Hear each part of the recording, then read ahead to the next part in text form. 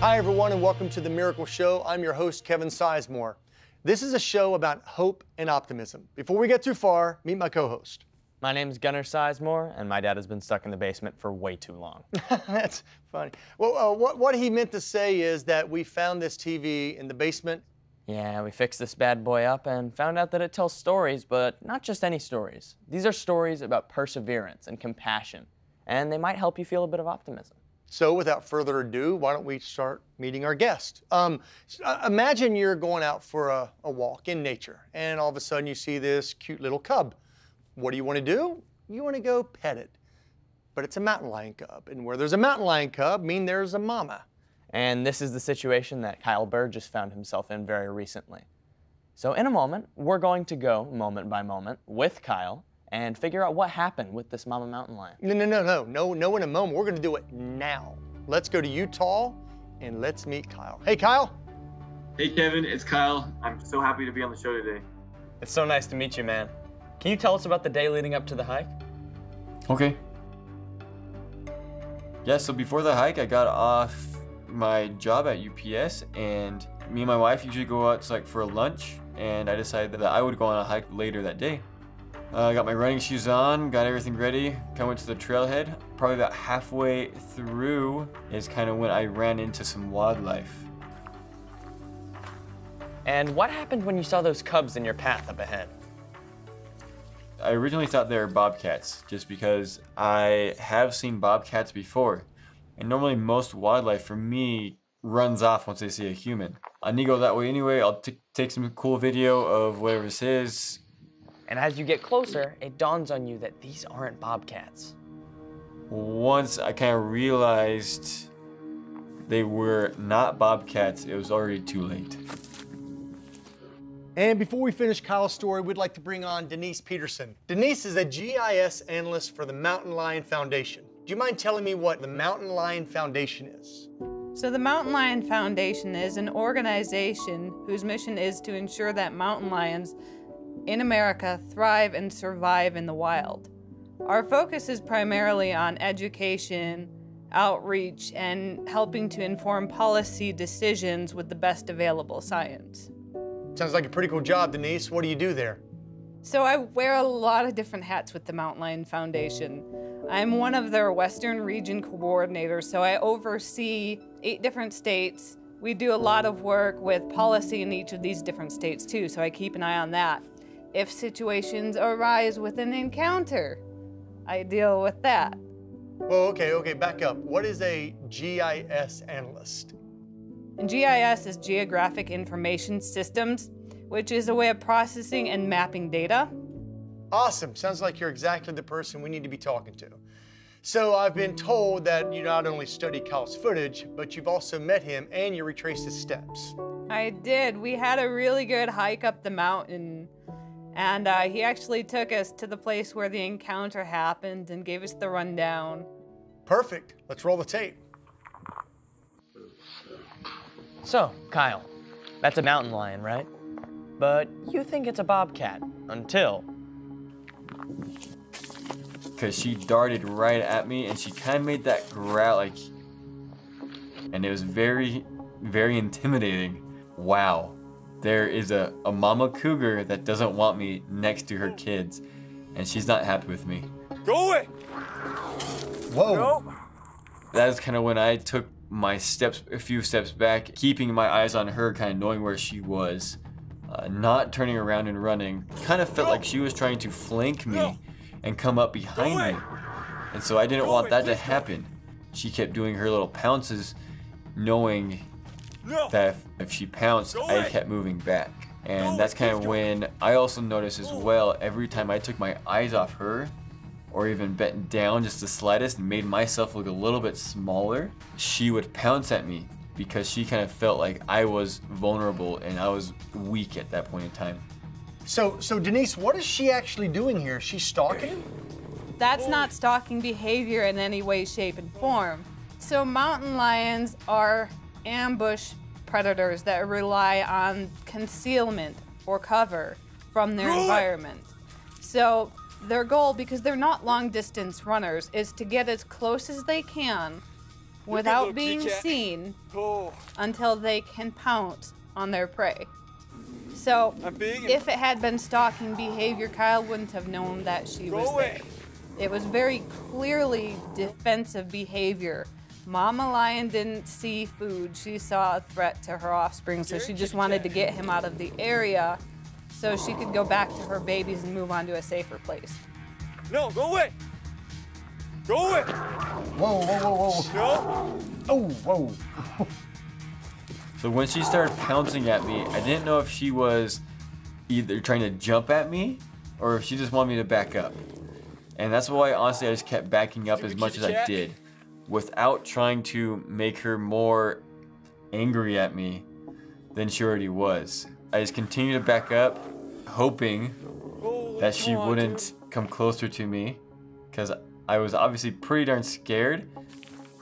She actually turned sideways a couple of times, and her goal was to make herself look big, make herself look more threatening, but not necessarily to attack. You could tell that she saw this person, this individual coming down the trail, approaching her cubs, and to her this was a threat to their well-being. Now, Kyle, why didn't you just run away? Yeah.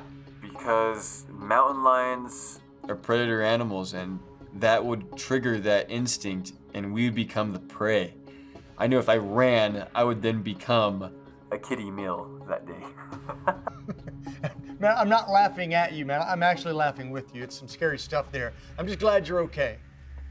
I don't know if I would have done that, but did Kyle do the right thing?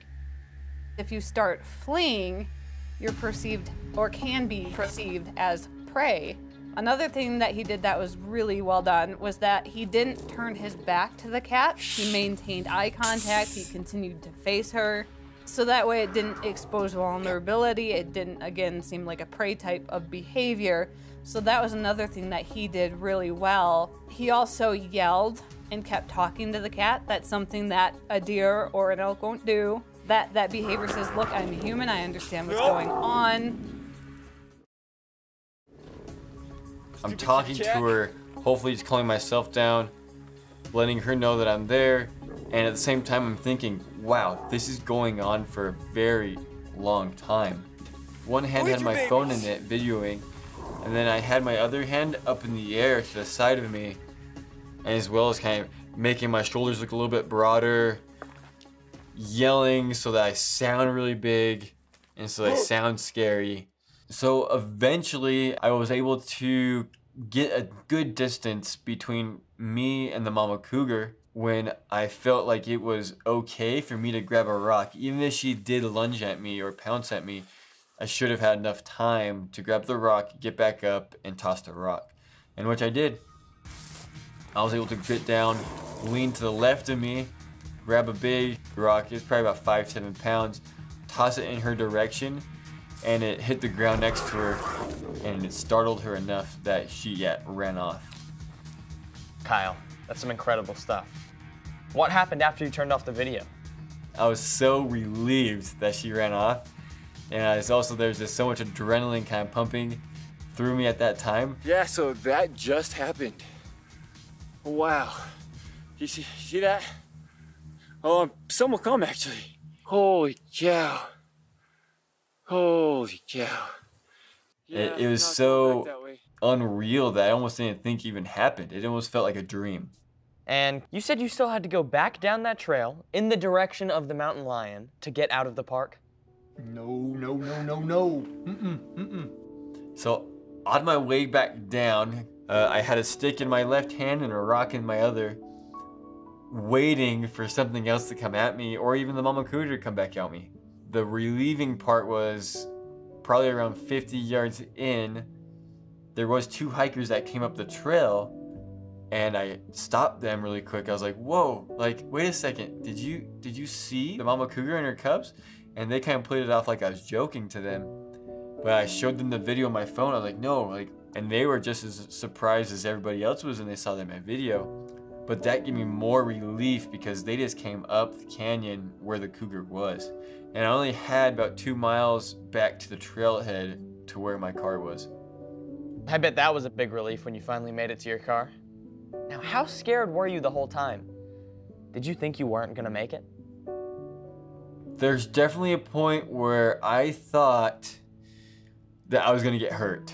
I don't think it came to my head that I was going to die, but it really came to that, oh, I might come out of this with some missing limbs, possibly. Okay, Denise, if the mountain lion would have pounced on Kyle, which I'm glad he didn't, but if he did, what should he have done? One of the things to remember is if a mountain lion does attack, fight back. Because they're conflict-averse animals, and if they perceive risk to themselves, they're gonna take off. Because again, a deer's not really going to fight back all that much. Prey typically does not fight back all that much. So if you fight back, there's a really good chance that the lion will flee the scene. Dad. Yeah. We're never going hiking again. Never. Now that we've scared all of our viewers from ever going out to the great outdoors, tell us what's the actual likelihood that anyone who's out there hiking would end up in Kyle's situation? They're really quite secretive, and to get eyes on a mountain lion in the wild is incredibly rare. I've been tracking them for years and I've still not seen one in the wild. So it's rare. Ha, thank you. See? Not that common. Guess not. Anyway, Denise, if you do see one, how do you recognize it as a mountain lion? So a mountain lion typically is tan or tawny in color throughout most of its body. The underbelly fur will be sometimes a little bit lighter. And they have rounded ears that are black on the back with light white undertones. And then they have a unique distinguishing mustache on their face with a little bit of white intermixed. And then they have really long tails with a brown tip at the end. I think if you live in mountain lion country or any wild animal country, it's important to understand what to do if there's a conflict. And what's that? Don't run, don't turn your back, maintain eye contact, make yourself look big, yell, throw things, because I've generally got water bottles or backpacks or trekking poles or something that I can throw at the animal. Because again, you don't want to crouch down. We always think it's not gonna happen to us running into these animals, but I thought that and they happened to me. And so it's just being aware of your surroundings and also, yeah, being prepared for what could happen. Understand your environment, know who's out there and what to do if and when you see them, because you never know. You know, every wild animal is an individual. They behave differently, so you don't know how that animal's going to respond. In Kyle's situation, he came across this lion on a trail that he'd run time and time and time again. But that day, the stars aligned and their paths crossed. Kyle, it was great to meet you. Thank you for sharing your story with us. And Denise, thank you for being here also and sharing your knowledge about these incredible animals. Kevin, it was a pleasure talking to you today, and if your viewers want any more information, I encourage them to visit mountainlion.org. Wow, that was pretty cool, huh? I remember seeing that video when it went viral a few months back. It was amazing to see what family does to protect each other. And our next guest, Elva Cassiano, had something called preeclampsia. So why don't we go to Massachusetts right now and meet with Elva. Hey Elva, welcome to the show. Hi Kevin, it's Elva. I'm really happy to join you today. And we're so pleased to have you, Elva. Can you tell us a story of the events leading up to that Thanksgiving? Actually, I was very sick. I wasn't really, myself. I had lost a lot of weight. The medication they gave me to see if it can boost my energy, I had no energy at all. But none of that they tried worked. So I went to see a nephrologist. He said, your kidneys are failing. So that's when they decided, you need dialysis. At this time, Elva's son David was giving her rides to the dialysis center. This, of course, had a profound effect on David. And to continue Elva's story is her son, David Hernandez. Hello, David. Hey, Kevin. So, David, as the holidays were approaching, what kind of shape was your mother in? At the time, her kidney was at 10%, I believe. And it's not very much for someone's kidney to be leaving. I was kind of shocked because, before she ever announced that she had kidney disease, she was perfectly fine. She was working, she was doing normal activities, Yeah, I totally understand how concerned you were. So, everything was normal up until then. Elva, tell us what dialysis was like.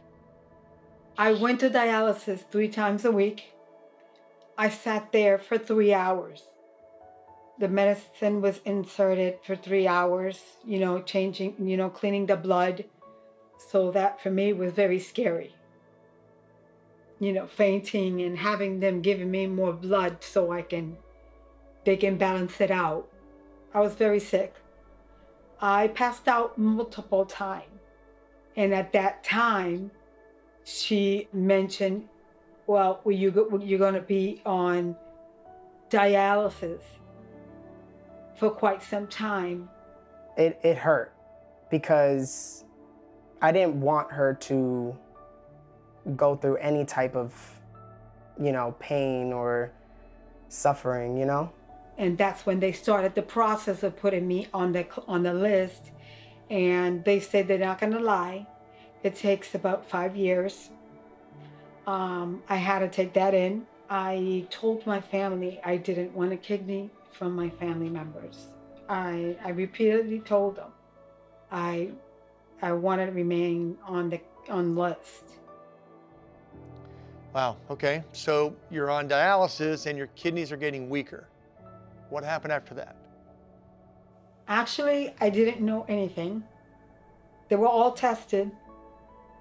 Family members, friends, they were all tested. I had no clue. My youngest brother didn't. I didn't want him to get tested, and no one else wanted him to get tested because he's the youngest. But my 3 oldest, they did, and they were a match, but they also had health complications themselves. I didn't want them to have 1 kidney, and I didn't want them, if God forbid something would happen to them, they'll have 1 kidney. So David, now your mom's been put on the waiting list managed by the United Network of Organ Sharing, and of course are going to give priority to the people that have been on the list the longest. So tell us what happened next. Imagining a world where I lost my mother, it's not a world that I want to live in. So if I am given the chance to give her a longer life, I'll take that chance, no matter what. Why make her wait when I have a healthy kidney that I could give her? Since this was right around the holidays, what was your reaction when you found out you were a match? When I found out I was a match, I wanted it to be a surprise for her. I just couldn't see her suffer anymore, and that's what I told myself. So I figured, why not surprise her on a day where she's gonna be surrounded by family and loved ones? There was a big family gathering on Thanksgiving Day. This was on 2017. I made her believe that she had a letter from somewhere that she had to sign immediately. My son gave me a letter, and he said, "Mom, I need you to read this letter for me." My brother, my oldest brother, he gave her the letter. She opened it, and there was a paper inside. As I'm looking at her open the letter, my heart is immediately pumping so fast because I didn't know how she was going to react. It had a picture of just a random kidney, and it had said, "This is David's kidney, and he's going to give it to you." So I cried, and I said, "Why are you doing this?" And he answered to me, "Mom, because I love you. Mom, because I want you with us. And I want to give you a kidney." She immediately looked at me and started bawling her eyes out, and the feeling was just... They were so happy. My children, everybody was ecstatic. There was a lot of crying. There was a lot of laughter. It was beautiful.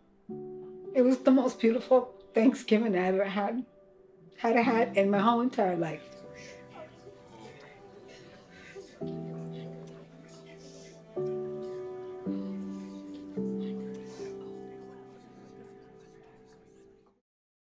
Your son gives you this gift, the gift of life. But now we have another problem. You have to wait for the transplant operation. The operation day, it was me and my son. We were together at that time. Going into the operation, it was very scary. I immediately thought, like, is she gonna be okay? Is she gonna live through it? And then we were separated in different operation rooms. I had so many emotions going through. I was frightened. I was happy. I was excited. At that time, I was nervous, but then again, I was happy. I didn't know what to expect. Is it gonna be, am I gonna make it? And I was saying to myself, it's something gonna happen, I was worried about him, and I was worried about myself. It was just very frightening. I'm looking back at it, you have all these doctors surrounding you, and you don't know where your mom is, and you don't know how you're going to feel after, post-surgery. There was also a small percentage of chance that my mom's body could deny the kidney, and the situation could be worse for her. I just had my mom in the back of my head, and that's what gave me the courage to go through with it. So coming out of the surgery, all I wanted to know was, is my mom okay? Did her body accept the kidney? And when the nurses told me that the kidney was working fine and it was pumping on its own and her body accepted it, that feeling of gratitude, I was so thankful. I was so happy. I knew that she was going to be okay. The doctors, they're amazed because they say the kidney feels like it was for you. It just pumped by itself.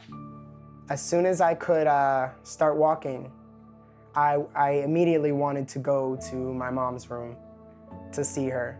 I was ecstatically happy knowing that he was doing so good. Like that day, he started walking the same day of the operation. I mean, I couldn't walk, but he did. When I left, I knew I was leaving my mom in good hands. But going home, it was difficult because the pain was just, it's in my core area.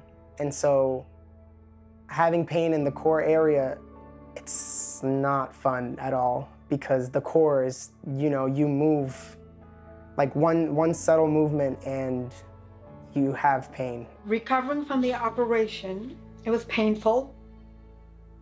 I got a lot of support from my family. I got a lot of support in the hospital.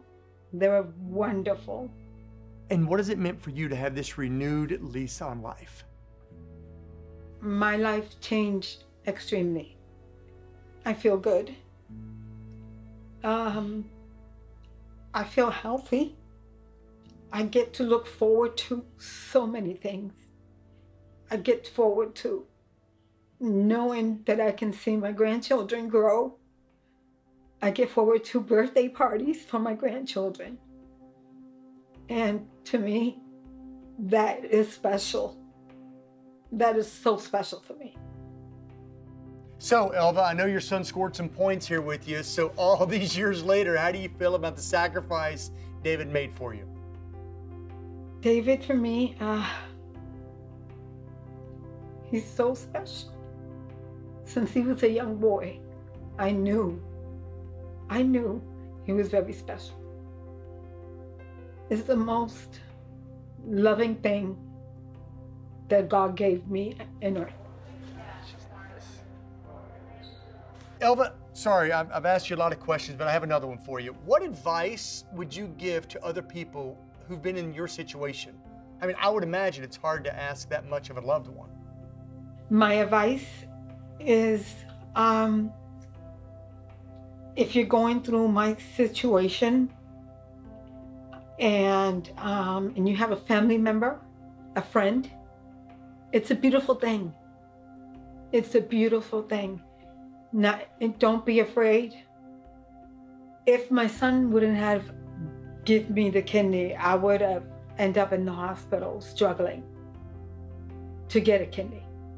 Thank God my son came to the rescue. Elva and David, thank you so much for sharing your amazing story with us. Kevin, I love the show and I'm so happy to be in the show today.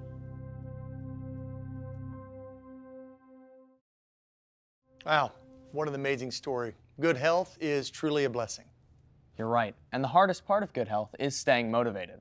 It's not always easy to make the time to exercise. Well, let alone when the weather turns dreary and cold and you've been outside working all day. But Timothy Boyle found an inventive way to overcome that challenge. Instead of only thinking about himself, Tim decided to treat his journey to health as an opportunity to give back. And here now is Timothy Boyle from his home in North Dakota. Hey, Timothy. Hey, Kevin. I'm Tim. It is fantastic to meet you. Great show. Thank you, Tim. So, take us back. When did you get your start running? It's funny because I never thought that I would ever become a runner. As a matter of fact, if 9 years ago you would have told me that I would have been a runner, I would have laughed at you and probably pushed you over in a snowbank or whatever. I was a 2.5 pack a day smoker, and I had given that up. And instead of putting a cigarette in my mouth, I was putting food in my mouth. I took one bad habit and exchanged it for another. And so that's how I ended up becoming a runner, is I needed to take some of that weight off because it was becoming unhealthy. I heard you were going through a lot at the time. So I was going through a pretty tough time. I was going through a divorce. I was in the whole woe is me, poor, poor, pitiful me, just feeling sorry for myself. And I had a friend of mine whose aunt was one of the board members of an organization that deals with people with Down syndrome. And so I kind of got addicted to that page, and I was going through there, and that's how I found Michael. Right, and that's Michael Wasserman. Tell us about him. Michael is a 58-year-old man. He's got Down syndrome, and he's confined to a wheelchair because of bilateral hip dysplasia. He is one of those guys that he's electric. You're just drawn to him automatically. And the fact that he was doing these paintings and auctioning them off for charity just led me to, I was drawn to him instantly. And so that's what I did, was I bid on his paintings, and that's how he and I became friends. And besides being drawn to his paintings, you and Michael shared another common interest.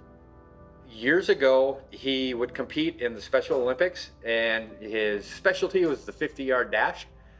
So he was a runner back in his day until the hip dysplasia had caused him to not be able to run anymore. He did do, at that time, it was a very, very experimental surgery. And if I remember correctly, he was able to run again for a little while. And eventually the surgery had deteriorated to the point where he ended up back in the wheelchair. And so that's Michael. He is a bright, bright bulb in this world. He is a light. Sounds like you two have a powerful bond. When did this carry into your running? I started Googling inspirational quotes, and I found one that said, "I run because I can, and when I get tired, I remember those who can't run and what they would give for this simple gift that I take for granted." And I thought, man, this is profound. I was like, I'm gonna post this on Facebook because I know other people are gonna be like, whoa, that is so cool. And so I did. I posted that on Facebook, and he saw the post and he said, "You can run for me anytime." You weren't done yet, though. How did this lead to your organization? I was doing a 5K in the middle of winter here in North Dakota, which is 6 below zero. And my best friend at the time, she had told me that I was running this race that was going to be really, really cold. And so I started training, and that's when I started running for Michael. And I told her about it. I was like, you know, Carrie, I'm running this race for Michael. And she goes, "We're going on the radio," because she was the program director of the local Christian station. I'm like, okay, that's fine. We can do that. And we went on, and it was right before we were going on air. I asked her, I said, "Do you think other people are going to want to do it?" I guarantee you, people are going to buy into it. People are going to want to do this. So at that moment, that's when I decided to create the Facebook group. Heck, man, since then, your Facebook page has blown up. And your page is called I Run for Michael, right? And it just keeps going. We hit 500 members within the first 4 months. Then all of a sudden, within the first year, we're at 17,000 members. And now we're at 40,000 members. We're in 100 countries. We're all over the world. It's people like me. It's people like you. It's your everyday average person that's out there trying their best. I'm not breaking any land speed records. A lot of our members are not breaking any land speed records. That's fine. That's exactly who we reach out to. And what we get out of it is we take ourselves out of that running and we put somebody else in it. So if I'm out running a 5K and the last mile is difficult, I think of Michael. I think of Michael sitting there and cheering me on. I can tell you that I have never had a DNF, which is a did not finish. I have never had a DNF running for Michael. I will crawl across a finish line so that I can do that for Michael. It sounds like Michael had a pretty powerful effect on you. I bet you just had to meet this guy. I had been running for Michael for almost 2 years before I was finally able to fly out to San Diego to meet him. I've got goosebumps. I don't know if you can see it, but I've got goosebumps right now thinking about it. I can only describe it as a kid on Christmas morning or his birthday morning or whatever. Like, Michael is such a hero to me that it was like, I remember pulling up to their house. I remember getting out of the car. I remember knocking on the door going, oh my gosh, I hope he likes me. I hope his mom and dad like me. Because we had never met before. We had chatted a few times. We'd done this and that, but we had never met face to face. And it's like, oh my gosh, what if? And then that door opened and there was Mary, Al, and Michael, and all of my worries were washed away. I was greeted with hugs. And Michael, he's like, Big Tim, Big Tim, Big Tim. And I went over and I leaned over and I gave him a big hug. And he's got this thing where he likes to kiss me on the side of the head. And that's the first thing that he did, was he gave me a big hug and he kissed me. And I cried. I'll admit, I try to be the manly man, but I was blubbering like a little baby for a little bit. But then the rest of our time there was absolutely amazing. It was a lot of fun. It was more than I could have ever dreamed of. So after all this, your Facebook group has just grown into so much more. This is cool, man. I actually saw you featured in Time magazine. It's very surreal what has happened. We've got people getting tattoos. What? I mean, seriously. Like, my logo is tattooed on other people. I've got an amazing staff of volunteers. I'm just the guy that came up with the idea and started it, and I did this stuff in the beginning, but my volunteers, they're the ones that are doing all this, and our team has created this beautiful place for people to come and have it brighten their day. And all that from Michael sending you a Facebook comment. I was in a bad place. I'd just gone through a divorce. I was feeling sorry for myself, and bang, there's Michael. He shows up at a time where I needed him. I needed his joy. I needed his light. None of this stuff would have happened if it weren't for the miracle of meeting Michael, or him deciding to comment on my post saying, "You can run for me anytime." That is a true miracle. Well, that's true. It's just a miracle because Michael is exactly what Timothy needed just to kind of get him out of his funk. Look what they created together. All right, Timothy, loved having you on the show. Thank you for your time. Your story is amazing. Thanks for having me. I'm a huge fan of the show.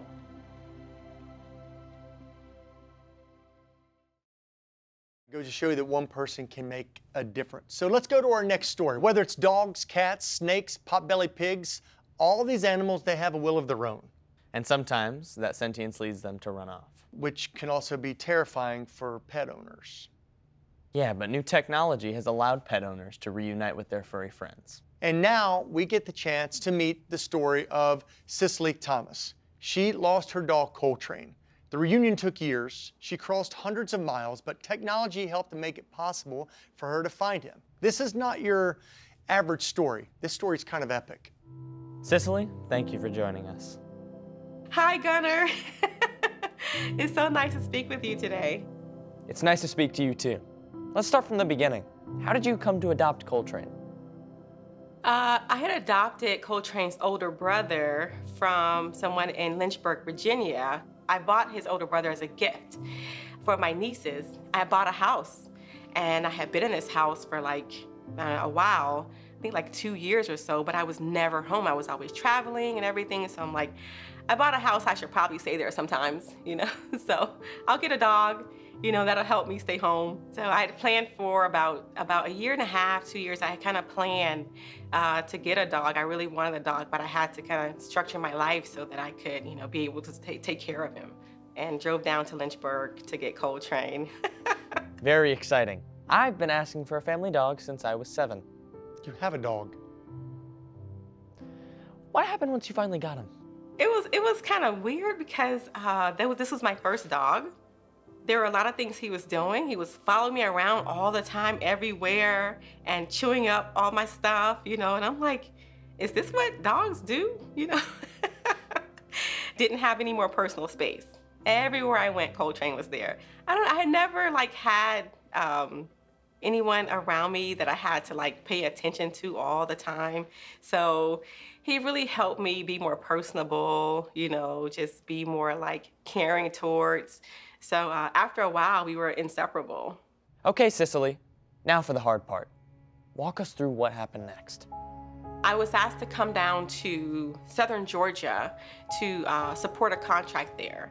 And my dad has a home in Jacksonville, Florida, so I was staying at my dad's house. Coltrane and myself were there. So there was this one instance I had to go back up to DC to meet with some clients. So I was gonna board him. I found a nice place to, you know, he could be boarded. But there was someone here that was like, no, you know, bring him here, I'll watch him. So I was hesitant, I was very hesitant, but I said, well, okay, you know, because other dogs are there, so he'll have someone to play with, you know. So I brought him down to Daytona from Jacksonville and left him there. And the next day, I get a phone call, like, Coltrane's missing. So I was devastated. I was really devastated. Got on a plane the next morning, came back down here to Daytona to go look for him. And when you got there, you went to the apartment of the person who was supposedly watching Coltrane, and they didn't even answer the door. And at that time, I knew something was wrong. So, because the police was downstairs, and I'm like, what is the police doing here? And the police says, I'm here for you. For me? Did you find out what happened after that? I didn't find out till much later exactly what happened. Actually, I didn't find out till after I got him back what happened. Someone comes over to the house and they see Coltrane and they're like, where did he come from? How did you get Coltrane back? You know, this person sold him. They sold him. They sold him. So, yeah, that was...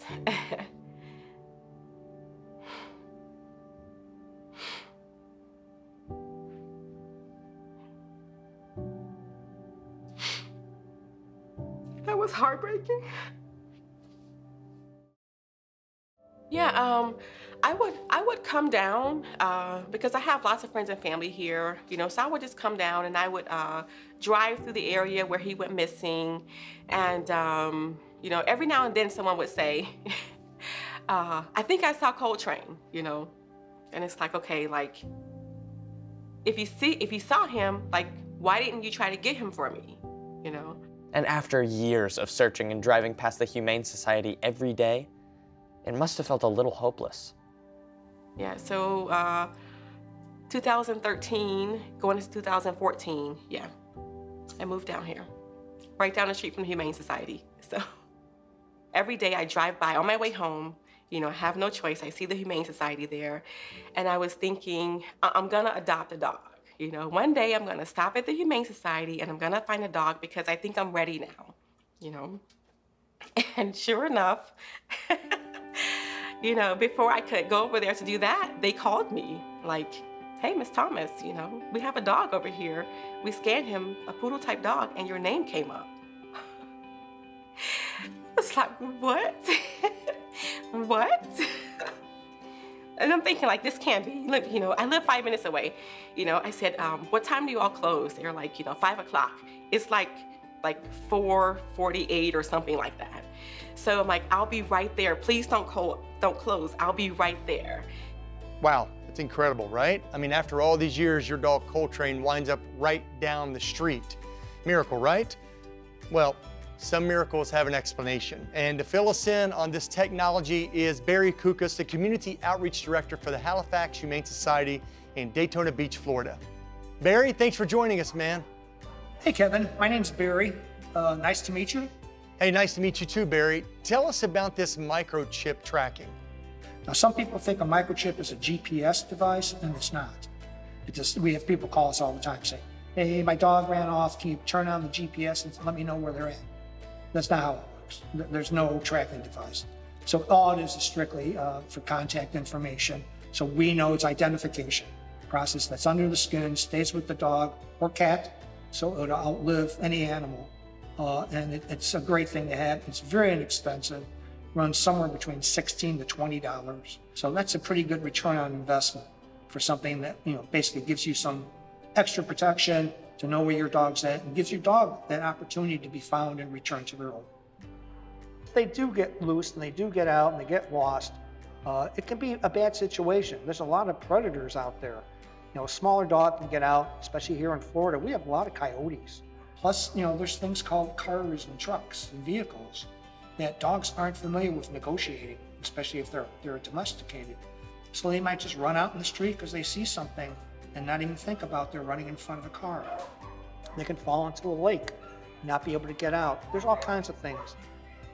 Hey, Barry, when Coltrane or any other lost dog, for that matter, comes into the Humane Society, what's their process? What do they go through? When a dog is lost, it comes into the shelter. It's put on a owner claim for 72 hours, giving the owners a chance to claim their animal for a 72-hour period. After that, if no one claims the animal, then they are behaviorally assessed and medically assessed. And if they pass both assessments, they're moved over to the adoption floor. I can imagine this was a hard stretch on Coltrane. Cycily, did they tell you about his demeanor when the Humane Society first took him in? I believe the Humane Society had him for maybe a week or so, and he was so aggressive, they couldn't scan him. You know, like my dog was missing for 5 years, and I got him back because he has a chip. That's the only reason why I got him back. Now tell us about this reunion. Look, guess who is found? Coltrane. So I get over there, and they bring him out. It's Coltrane. I'm like, oh my God. Coltrane is like all matted and, you know, and just like he comes out and I'm like, oh my gosh, you know, like that is him, you know. And Coltrane's looking at me like, where have you been? You know, he's like, you know how dogs like run up to you when they're trying to get you to leave. They run to you and they run back, they run to you. So he was doing that to me. Like, let's get out of here, lady, come on, let's go. I bet you two are closer than ever now.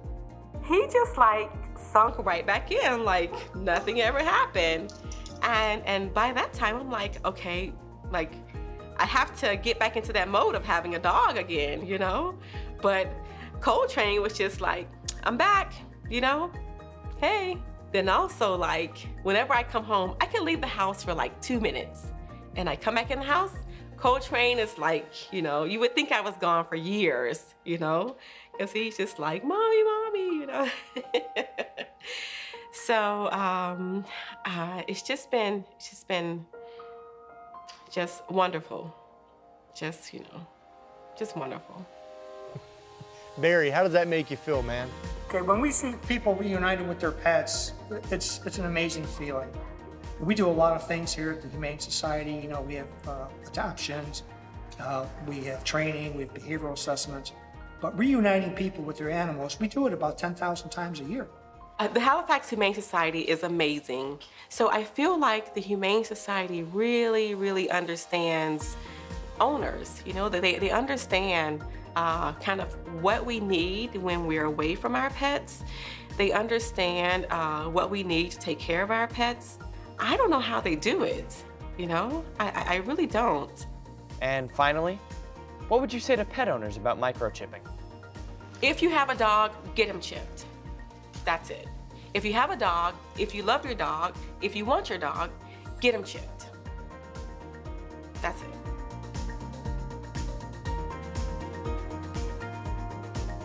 Thanks, Cycily.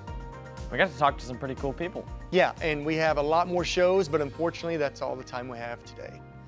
You know what? You did pretty good. Maybe you can co-host with me more often. We'll see. Everyone, we appreciate your time. I'm Kevin Sizemore. And I'm Gunnar Sizemore. And this is The Miracle Show.